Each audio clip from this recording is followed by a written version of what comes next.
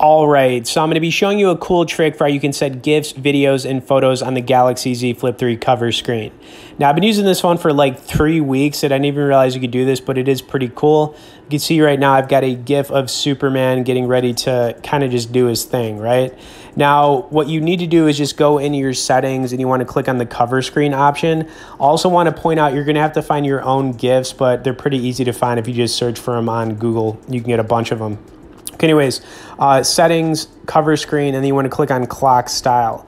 Now, when you click on clock style, you're going to see that, you can select whatever you want to use. And then at the bottom here, you've got the background image option. So what you want to do is tap that, and then you want to choose the choose from gallery option, and it's going to pull up any photos, GIFs, or videos you have on your phone. Now, I also got a pretty cool GIF of Venom right here.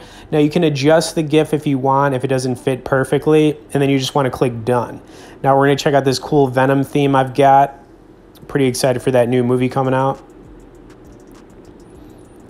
And I'm not going to lie, this is a little bit of a creepy cover screen, no doubt about it. I mean, Venom does look pretty creepy.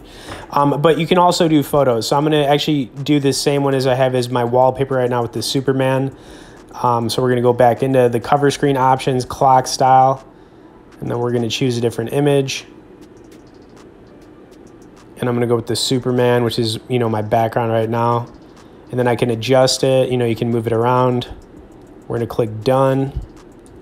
All right, we're going to go back to the cover screen here to see that it's set.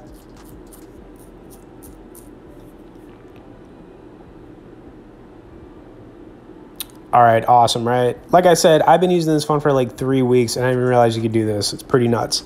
Anyways, hope you guys enjoyed this. Tap that like button if you haven't, subscribed to the channel for more on this phone, and we will see you in the next one.